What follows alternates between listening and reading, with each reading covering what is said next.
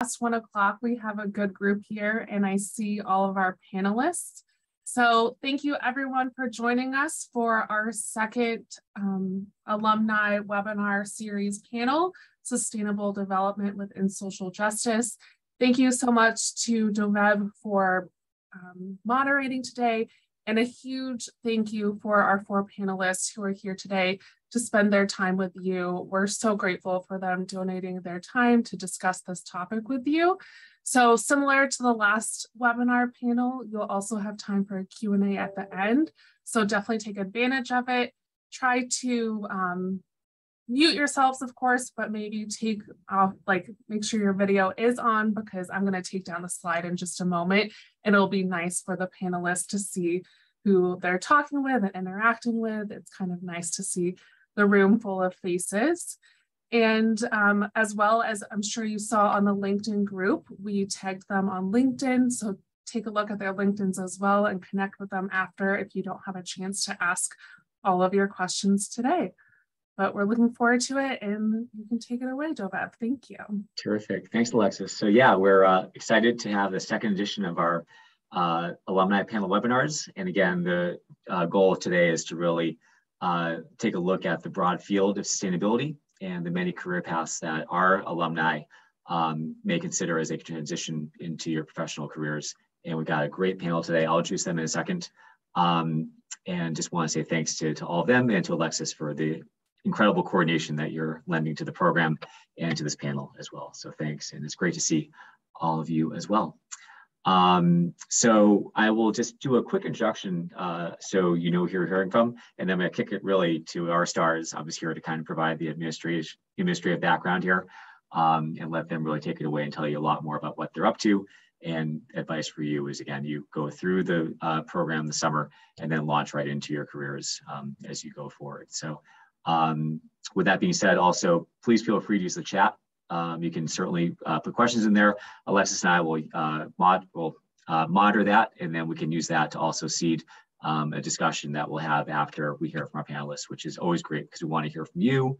Questions, so really, no question will go unanswered, and also we really want to have you lend your voice to this. So please feel free, and we'll encourage you to use that. Also, you can raise your hand as well if you want to speak your question or have a comment instead. So don't be shy, and we really want you to participate and engage in this today actively. So, all right, so with that, let me introduce our rock stars here. So first, I want to tell you a little bit about Kat Morris.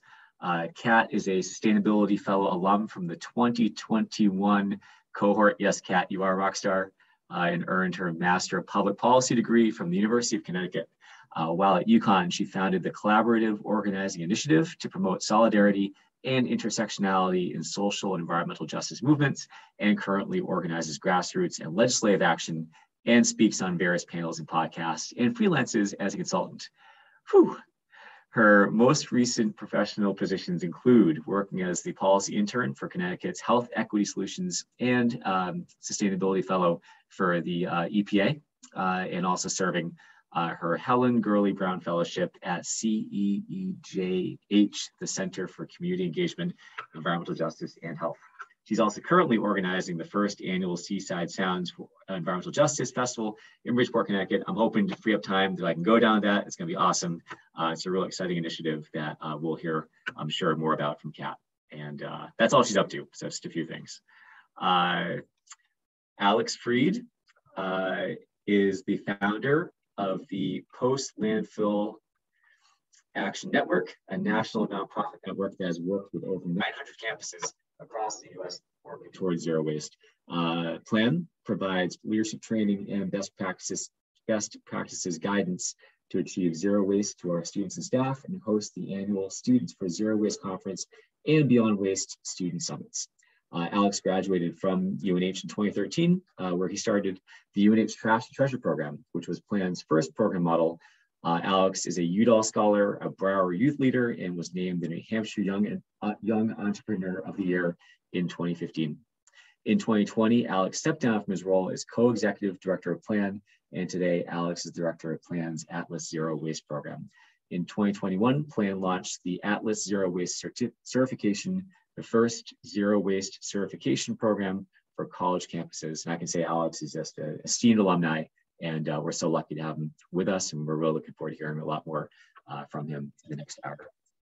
Conor McFarland. Conor participated in the 2016 Social Innovation Internship Program and was placed at the Resident-Owned Communities New Hampshire Program, ROC-NH, of the New Hampshire Community Loan Fund. Following Conor's graduation from UNH, where he earned a BS in Econ and a minor in Spanish, Conor landed at the Resident-Owned Communities New Hampshire program again, where he focused on organizing and consulting with residents of manufactured housing park cooperatives. Since May of 2019, Conor has been working as the development manager for the local Enterprise Assistance Fund, which provides loans and technical assistance to cooperative businesses throughout the United States and small businesses down in Massachusetts, with his primary responsibilities including fundraising, investor relations, and partnership development. And then finally, but certainly not least anyway, Andres Mejia is a close colleague of mine. I've known him for a very long time. Andres is a Black, Latinx, bisexual cisman who has been living in the Seacoast area for the past 12 years and comes from a family of 7 siblings, a Dominican father, and a powerful Puerto Rican mother straight out of Boston, Massachusetts. Andreas serves as the Director of DEI and Justice for the New Hampshire School Administration in Exeter, and is the first DEIJ Director in the New Hampshire public school system, which is, I can't even begin to describe how formative and really significant that is within the state and the region and the work that he's doing, which again, you'll hear a lot more about. Andreas serves on the board of directors for Black Lives Matter Seacoast and is a member of the advisory board for the Endowment for Health, Race, and Equity Series. He also serves on the leadership team for the Equity Leaders Fellowship in New Hampshire. Andreas is a former program manager for New Hampshire Listens at the Carsey School of Public Policy here at UNH, and worked there to host equity workshops and facilitating courageous and difficult conversations across the New Hampshire state between community members. Really terrific organization. They do tremendous work over there. And Andreas is currently a member still of the New Hampshire Listens Advisory Group. So with that then, I've said a lot, but I want to really turn it over to our panel. And also just by way of introduction, I have a couple roles at UNH myself. I'm a dean at the graduate school where I work on student affairs for master's and doctoral students. And then I'm also a fellow for the Sustainability Institute, which brings me to you. And I get the pleasure of helping to coordinate the fellows program and also working with that NEMS network that I described to you that works across New England on climate and sustainability initiatives. It's wonderful work, and I'm so honored to be a part of that. So with that then, what I'd like to do, not you, Kat, but thank you. What I'd like to do is turn it over to each of our panelists. We'll just go kind of across the board here and ask each of them to introduce themselves a bit more in detail and maybe talk briefly about what they are doing now. So with that, maybe I will start with Kat, if you can take the microphone. Sure. Rough start. Sure. So Kat Morris, she, her pronouns. I consider myself a scholar activist. I've been engaging in work to kind of address the environmental racism that I experienced like in real time, but also then, you know, through school and education, got a better understanding of how it was related to different aspects of systemic racism. I want to do that in a way, though, that is kind of a celebration of life, because I've come to realize that a lot of people who do EJ work don't necessarily have a deep connection to nature, but I do. And so that kind of avenue is really important for me to kind of explore, in the sense that like I'm very much working at the intersections of, you know, environmental justice, health and health equity, but I come from the lens of One Health. If folks have heard of that, has anyone heard of that? Quick raise of hands. Nobody, right? That's a problem. So One Health is a really straightforward kind of concept that really comes from like indigenous roots, but it's about just recognizing and acting off of the acknowledgement that human health, ecological health, right? It's like plant health, whatnot, and animal health are all intertwined because we exist in an ecosystem. And that's kind of what fuels kind of how I navigate responding to health inequities and environmental racism, right? So like the solution should be benefiting all three of those factors at once. And I think that facilitates sustainability in a holistic manner. So that's kind of how I go about environmental justice. Again, doing it in a way that celebrates life and culture, because something I've also noticed in a lot of my time, especially, you know, in the communities, the EJ communities I've lived in Connecticut, there's a disregard really for those communities in a way that, you know, requires or perpetuates a blatant disregard for the people's culture and kind of their value as people in general. And so for me, the EJ work has to entail celebrating culture. It has to entail rehumanizing people. It has to entail like making sure that people understand that, you know, there's a lot of there's a lot of life to work towards and work for, right? And it's all worth saving, it's all worth protecting.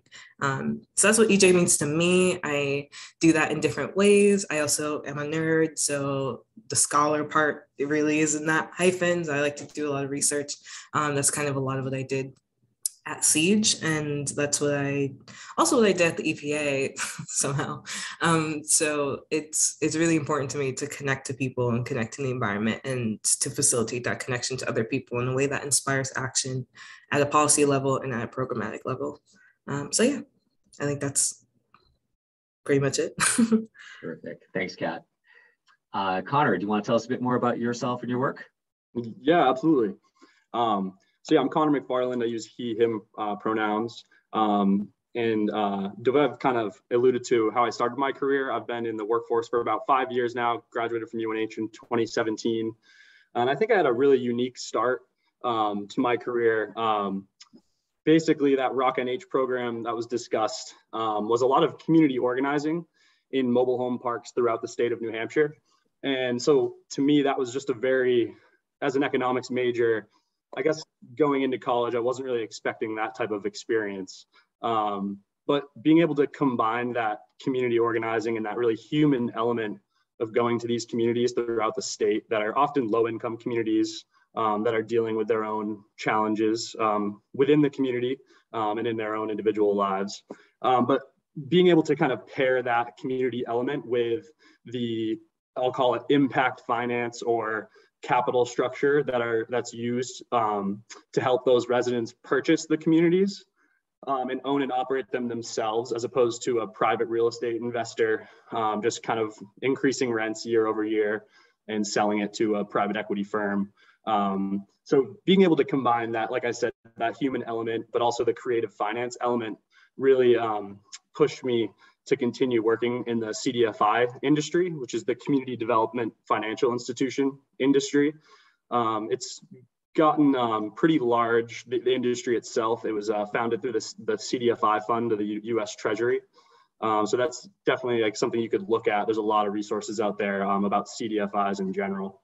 And so after a few years of working with those communities, and it's a very, that program, it's a lot of the same community organizing work, a lot of the same types of loans being made, and it's all in New Hampshire.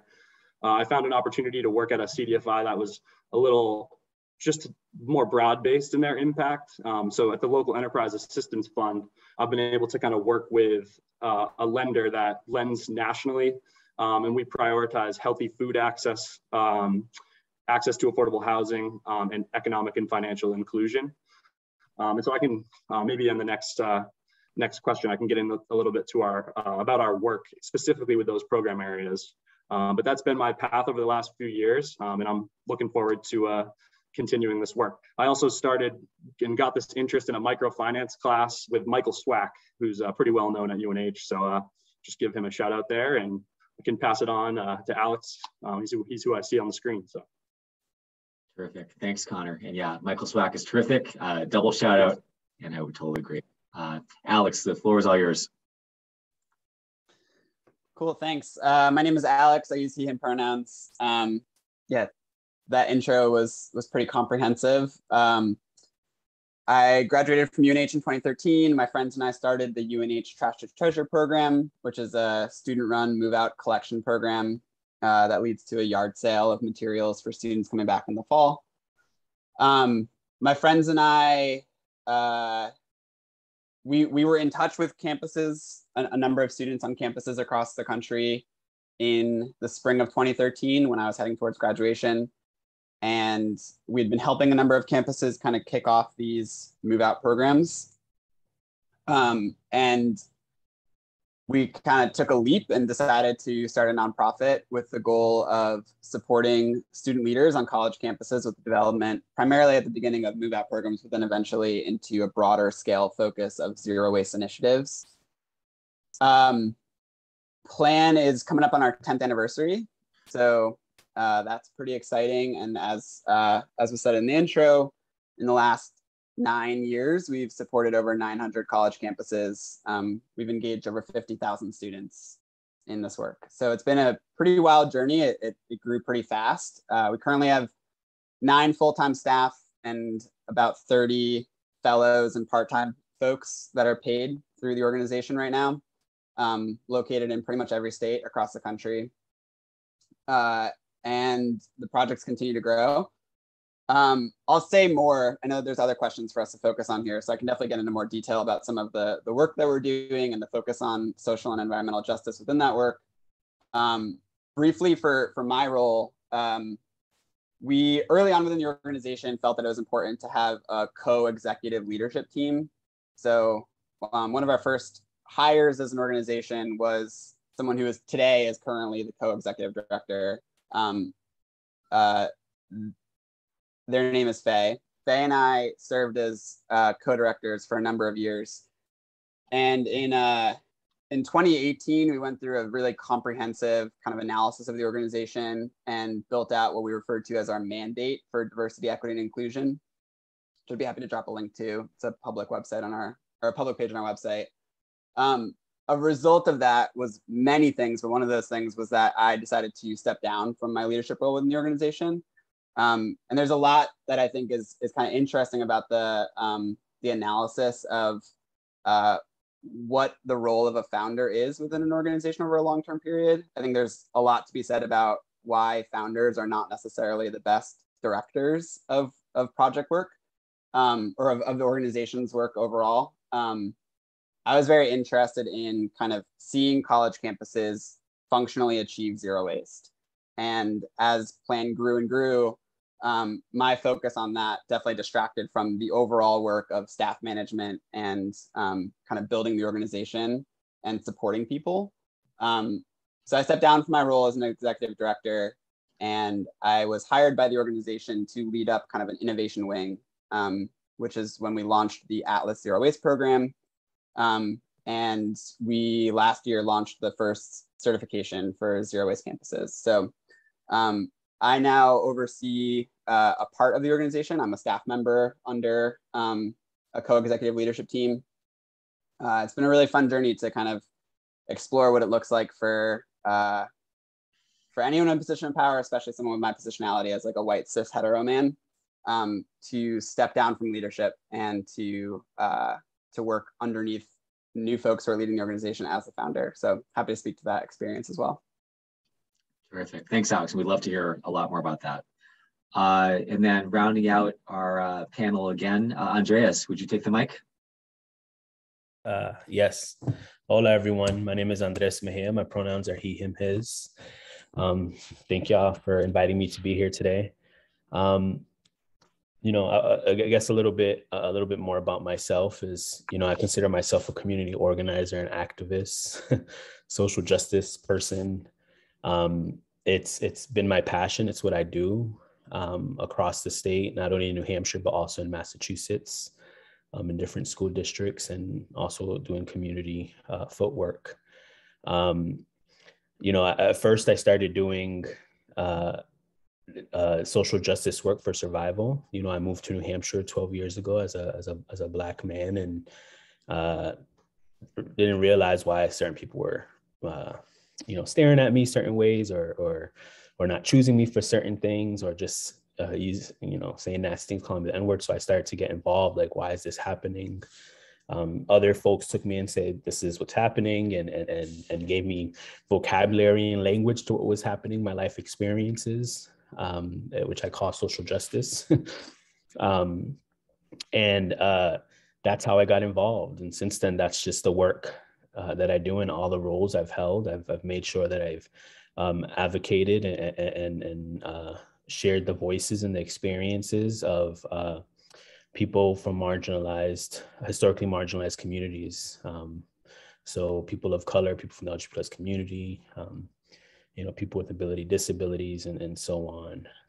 And I just, that's I feel like my role and my purpose in this place. And a big part of it is realizing what's happening and seeing what's happening across our state and our country, and advocating and doing this work even more to let people of color, people from the LGBT+ community know that they have a right to be here in the state of New Hampshire, that this is their state, and they can be leaders, they can navigate spaces, they can be themselves, and we're supposed to be here. So I think that's a big part of my work, is letting people people who are white, who hold a lot of powerful positions in our state, know that there are many people of color here, that we do have to make changes and change policy and change the way we do things, because we're not only a white state, we're not only a state that has straight folks in it. So that's the work I do. I've in many different roles, as when Dovev read my bio, all the different parts I touch in New Hampshire. My current role is as director of DIJ for SAU 16, which oversees 7 school districts and 11 schools. So pushing equity work, working with educators and caregivers, parents, students, principals, school leaders, superintendent's office, to make sure that everything everyone's doing is with an equity lens. What representation do we have in the classroom? How are we supporting our students of color? How are we supporting our students who are dealing with homophobia, transphobia, and so on? What new policies do we have in place to protect our students? I work a lot on bias and discrimination protocols, reporting protocols. What protocols do we have in place when these bias incidents happen?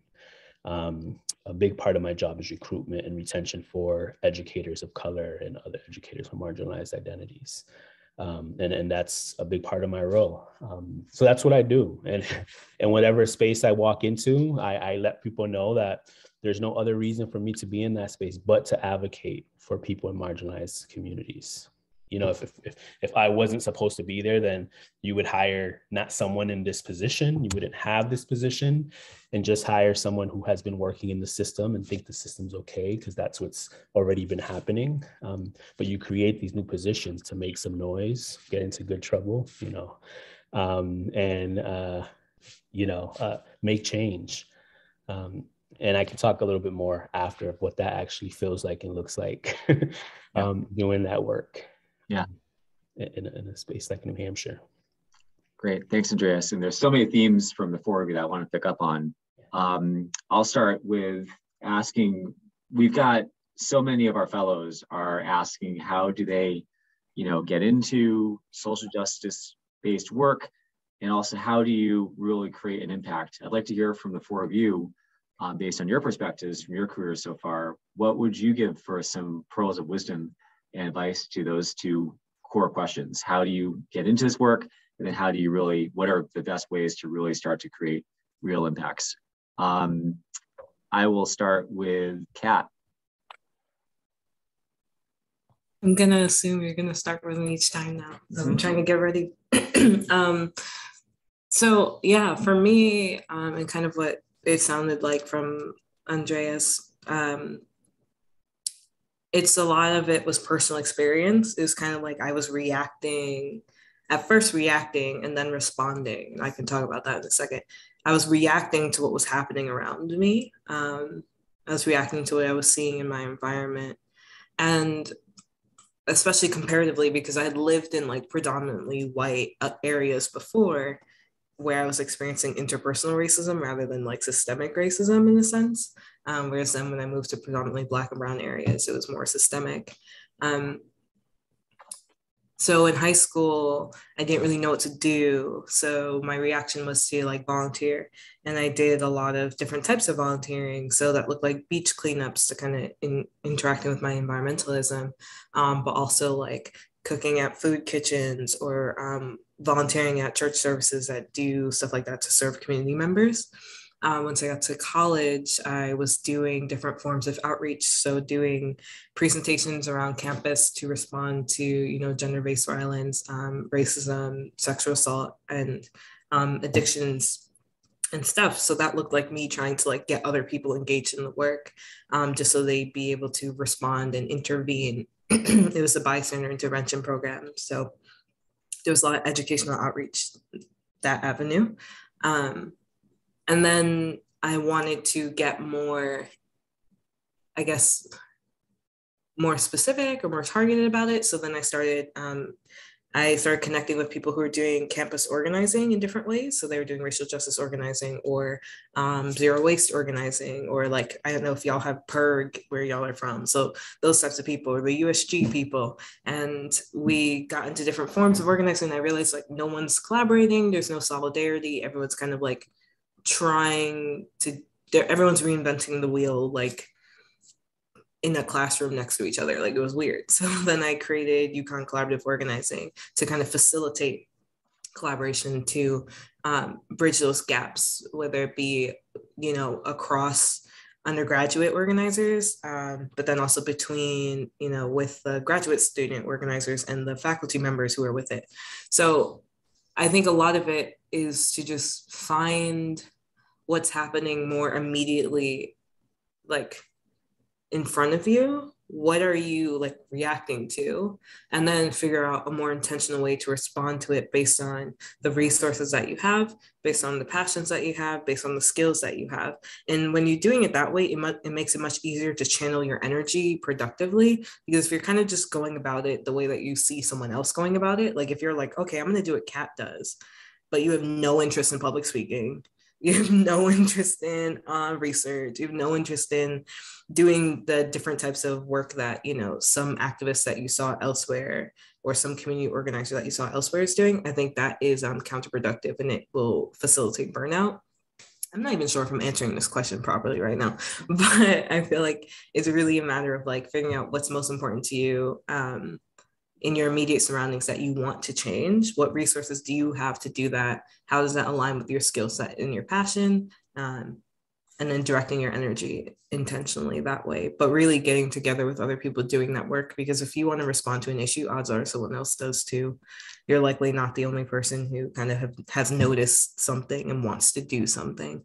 So that's kind of how I would say you can get into work. I would also say in my time, I've also kind of like I mentioned before, different people have different motives. And so you kind of have to be cognizant of that when you start interacting with other people, because, you know, it might be that there are intersecting issues with some problem that you're trying to address, right? So for me, environmental justice, that's a very intersectional issue. That's racial justice, that's health equity, that's land back, so that's indigenous rights, and just general climate resilience and that responsibility. There's multiple points of that, but someone who might be in the same organization as me or might be working on the same project as me might only care about one of those things, or maybe two of those things.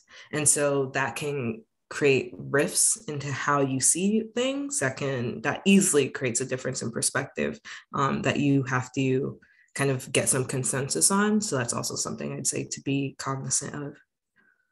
I was wondering, Dovev, do you mind, like, after asking the questions, could you put them in the chat?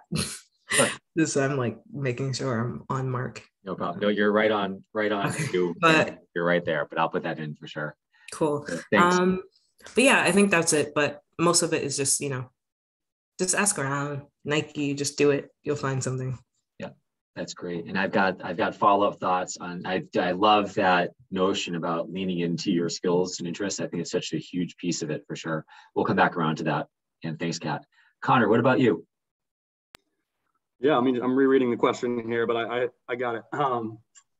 I would say, just for advice sake, the couple things I had written down that I think are useful would be, you know, it's hard to know exactly what you want to do, but maybe try to get an idea of what you don't want to do. Like for me, studying economics and having an interest in finance, I knew I didn't really want to work at a bank. I knew I didn't want to work at an investment manager. And that kind of helped me retweet. That helped me, just guided me along the process. Another thing that I think you've all heard before is definitely leverage your network. I mentioned Michael Swack is my microfinance professor. I did like an informational interview with my current boss now when I was a senior in college. So, and that kind of worked out luckily for me, but it can show the power of your network, right? Like I met him once and then you come back for a first round of interviews, and that definitely helps you along the way.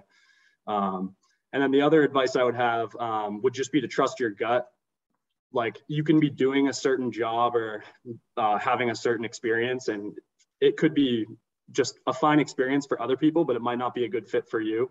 I think even in my first job, I had been doing it for like a little over 3 years, and I was just kind of ready for something new. The next decision I made put me on a path that's been great. And so I would just suggest doing that. And then in terms of just getting into this work and what are the best ways to create real impacts, on getting into this work, I think finding resources that are somewhat aligned with what you want to do can be helpful. Like, for example, I looked and found my current job it's like the Opportunity Finance Network. And so different kind of like trade associations or networks or just online resources in general that can help you kind of look for opportunities and read about opportunities. That would be some advice that I would have. And then in terms of making an impact, I think at our organization, each of us makes impact in different ways within the organization, but I would just really focus on going to an organization that really does prioritize the impact they're making. There are a lot of like publicly traded companies, a lot of companies that are really just focused on the bottom line, and that's fine for some people if that's what you want to be doing, but there are also a lot of mission-driven organizations that are still financially sustainable. So yeah, in terms of, that's how I would answer those couple questions. And yeah, I'd hand it off to whoever's next. Great, thanks, Connor. And we'll follow up the connecting networks.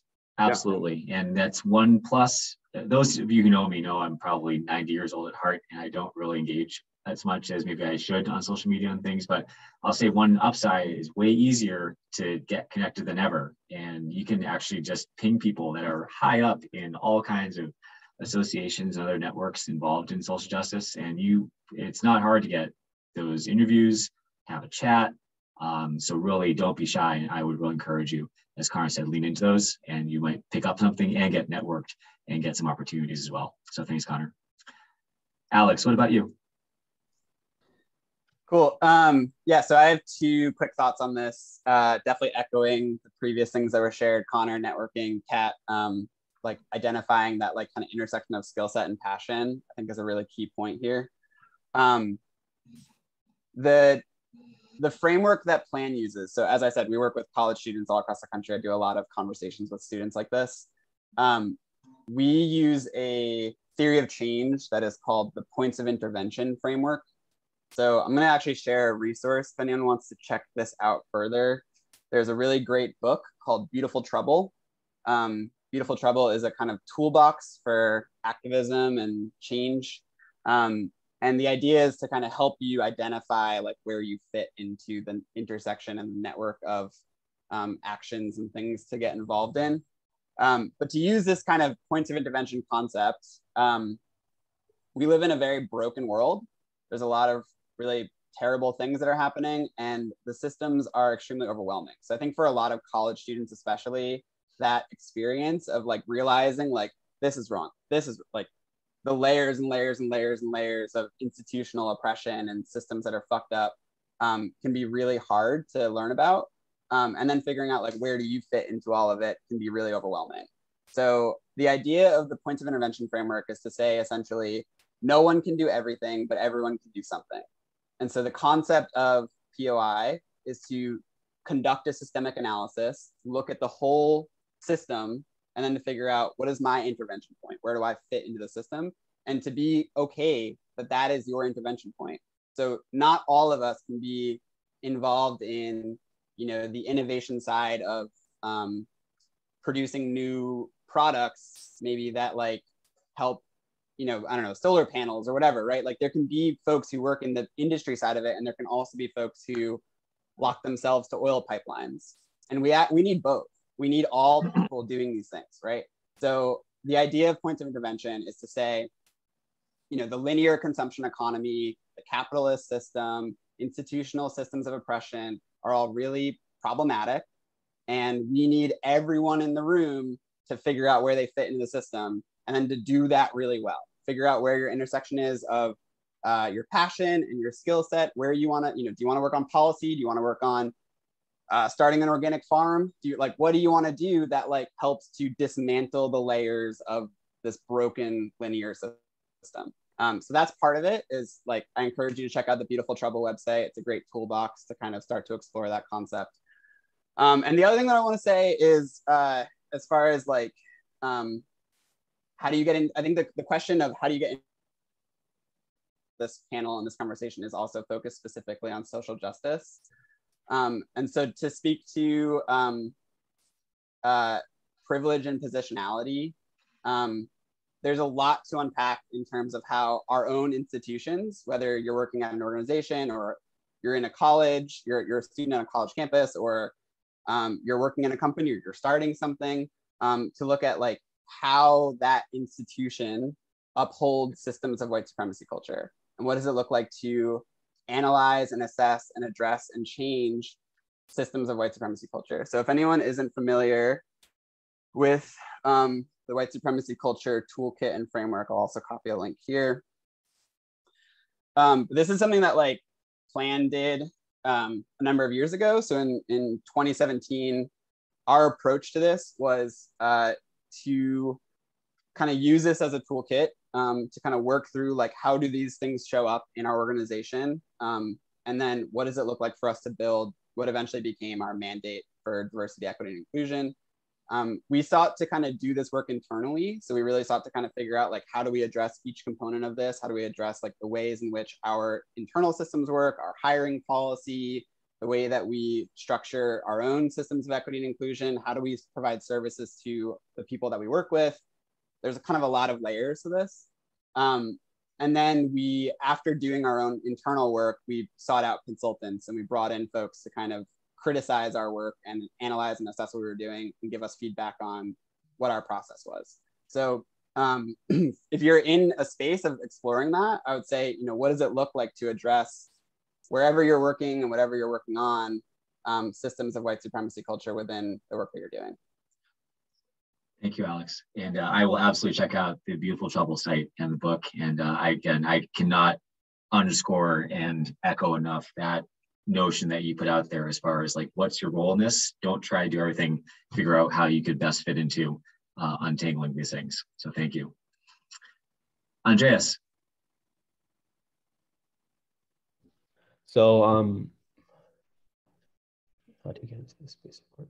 I think, you know, to get into the space of work, you need to work on yourself, you know, do a lot of self-work. You know, I like how people touched across the different parts of our lives, institutions, the places we work, you know, our networking, and also, you know, look at yourself here, try to figure out your own story, which allows you to be in places and hear other people's stories. All of us are here in this space, like looking on these Zoom screens and listening to what we're receiving right now with our own perspective and our own life experiences. Like all of us had a different story that got us to all sitting here on the screen together. And what was that story? What are your identities? What happened to you? What privileges did you have? What, you know, struggles or challenges you might have had maybe because of certain identities? You know, why are you involved in the work you're doing? Why do you have your passions? All of us got to a place we're at because of past experiences. And I think when we figure that out, it lets us know I'm supposed to be in this work.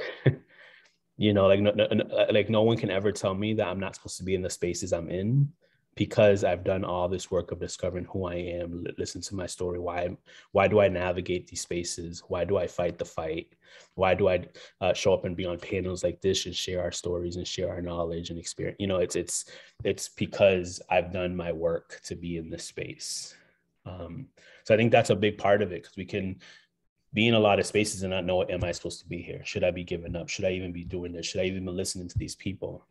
And I can say in my work that understanding my story and then allowing space for others to understand their story and where they're at in life allows us to work together better, even when we disagree.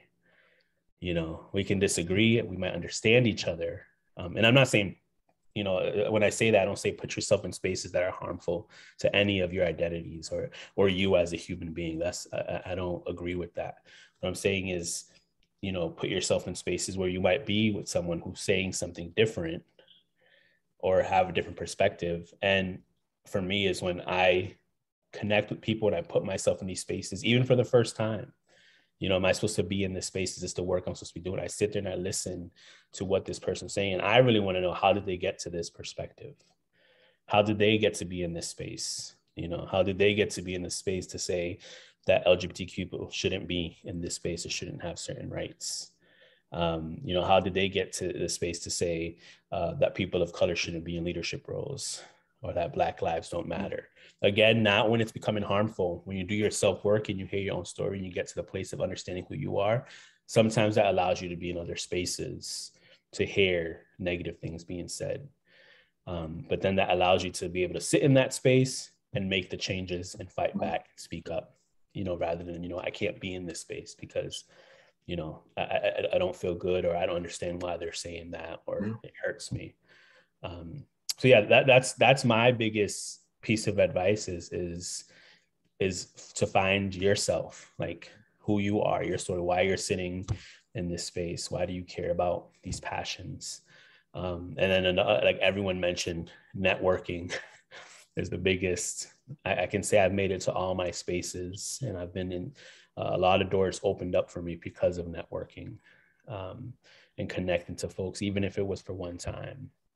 Or even if I didn't even want to be at that event, like, I'd rather just chill and go have a coffee at the, you know, let me just go really quick and show my face. So networking is important. That's one of the biggest parts, and that opens a lot of doors. Yeah. For you. Terrific. Thanks, Andreas. And yeah, that connection between checking yourself, why am I doing this? Who am I? What are my core values here? And then it's almost counterintuitive that can then get you a much better sense of, you know, how you're connecting and also how other folks might be thinking about things on a different level. So critical. So thank you for that. So I've got more questions, but I want to leave this.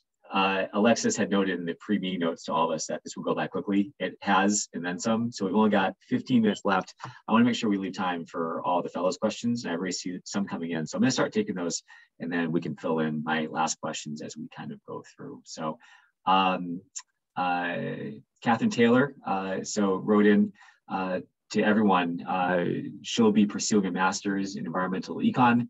What topics in environmental justice would be most useful to research in your opinions and or cause the most impact? And I'll open that up to everyone for response.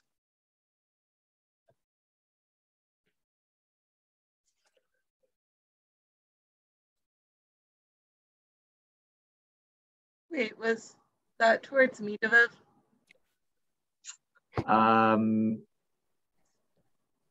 I don't think so. Okay, it just keeps like me to go on mute. Okay, no problem. So, well, thanks. I already see Alex and Kat have written back. Yeah, I'd say in environmental economics, from the little I learned, well, a decent amount of economics I learned in getting my master's in public policy. A lot of what I've gotten into debates with actually with professors was them talking about like not thinking that investing in climate resilience is like financially worthwhile.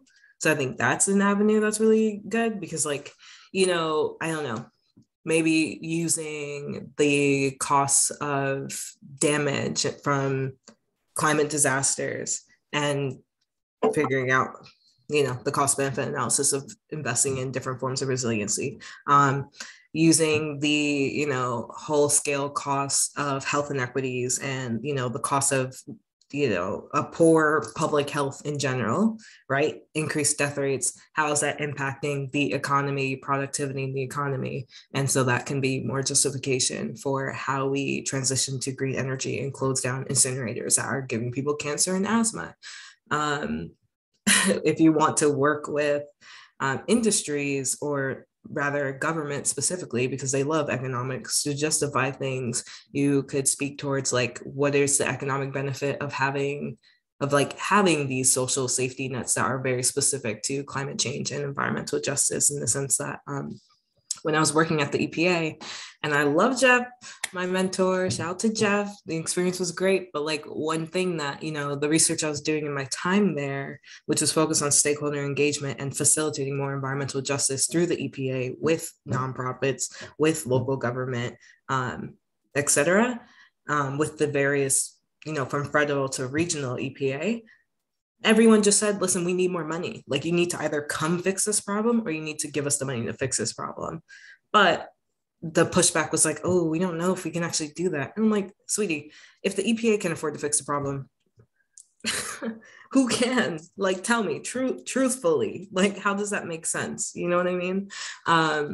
Things like that. So environmental economics, I think, is super important, not just because that's going to really validate the work. We all know the work is necessary. We know we're well past the time that we should have started this work, but I think it's super important to be able to kind of similar to what Andreas was saying, like, argue the points that other people who are against you might have, right? Like, have your rebuttals, be like, no, actually it is economically feasible to start investing in this now. Or we see how much we're losing by not doing this. And make it intersectional, right? Because I think there's so many aspects of this that we don't even think about with respect to social and environmental justice. So for me, like, when we talk about environmentalism, like immigration rights, immigration policy, that's incredibly important. We can't,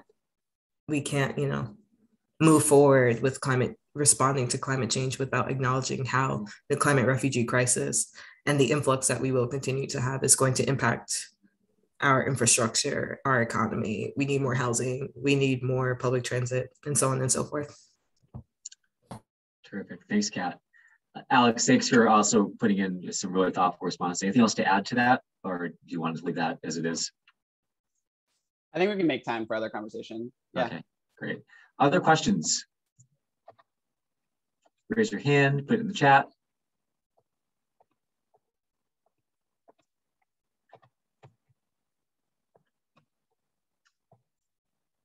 All right, well, while we're allowing time for more questions to come in from the fellows, I just want to do one last round, which is, could maybe each of our panelists maybe just pick one existing opportunity or initiative that you're particularly excited about, that you think has some real legs and some real, things that we could really build on to make some impact and move forward.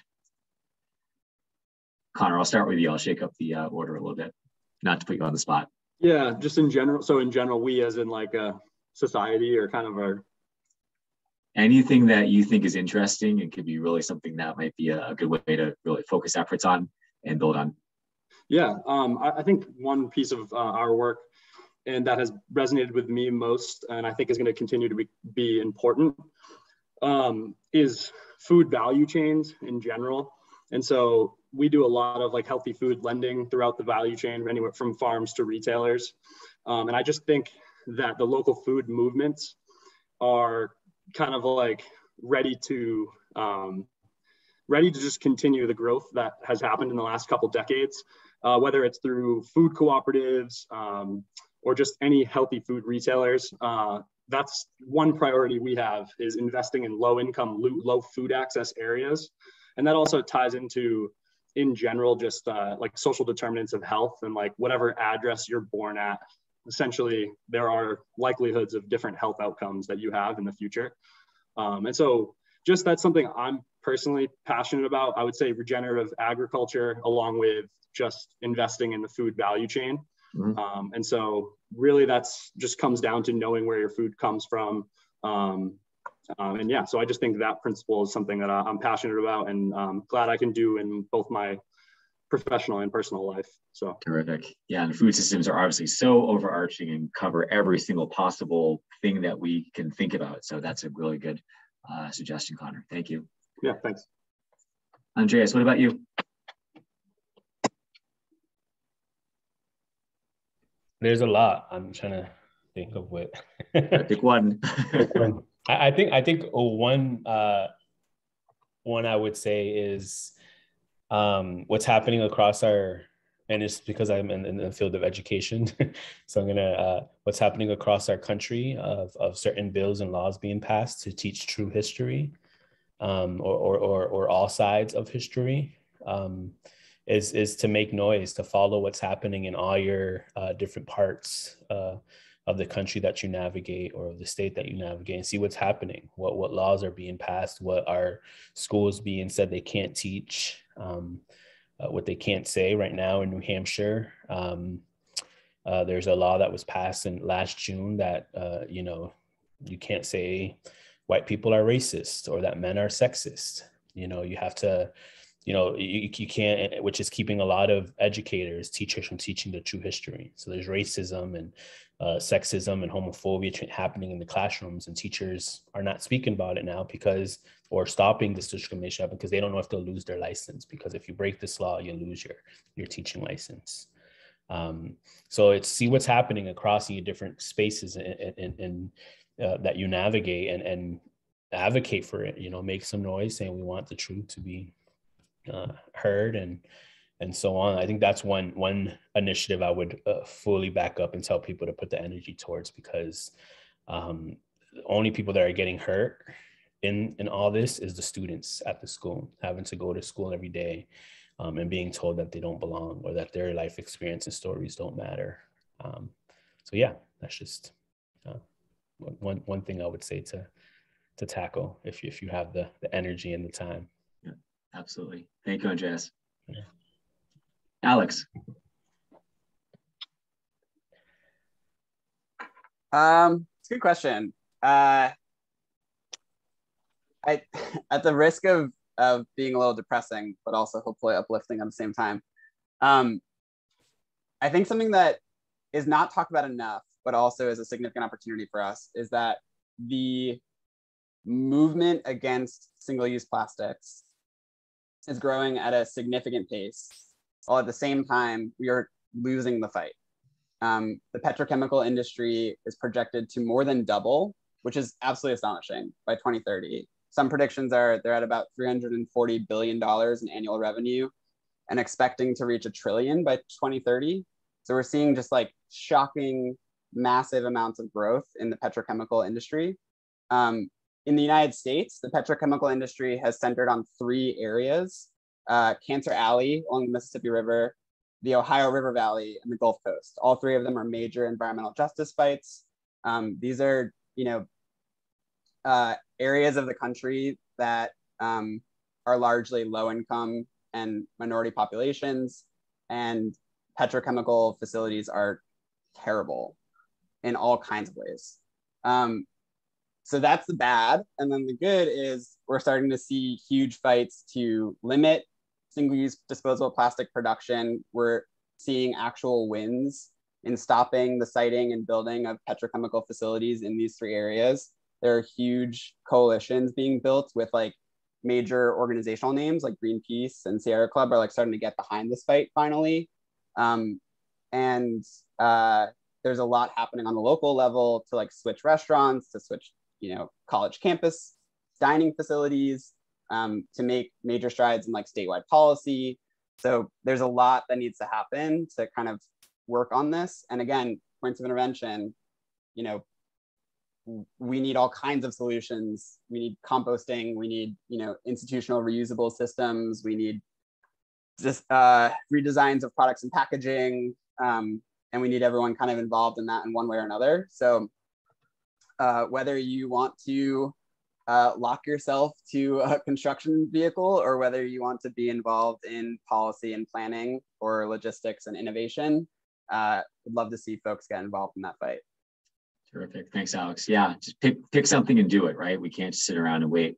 And the concept that Alex talked about as far as local and state initiatives, and that there is progress to be had. I found out this morning at the conference I'm at right now, the state of Rhode Island just passed finally a full ban on plastic bags. I'm not sure when it's going to go into effect, but that's been in the works for quite some time. I've seen a lot of the insider, because I talk to these folks a lot. I've seen how it's going up and down with their efforts. It's finally gotten through. So there are wins to be had. I know it takes a lot and it feels really slow, but we got to believe that there are ways to be at least getting those local wins. And the idea is that maybe those pile up into something much bigger. So thanks, Alex. Kat, do you want to round us out? And then we can probably start to close off, unfortunately. Yeah, this really did go by super, super fast, but great combo. Kind of very different from what everyone else said. I would say lean into pleasure activism. You really got to sustain yourself as a human being. Like, you're alive, and you aren't going to be able to continue in this work if it brings you down.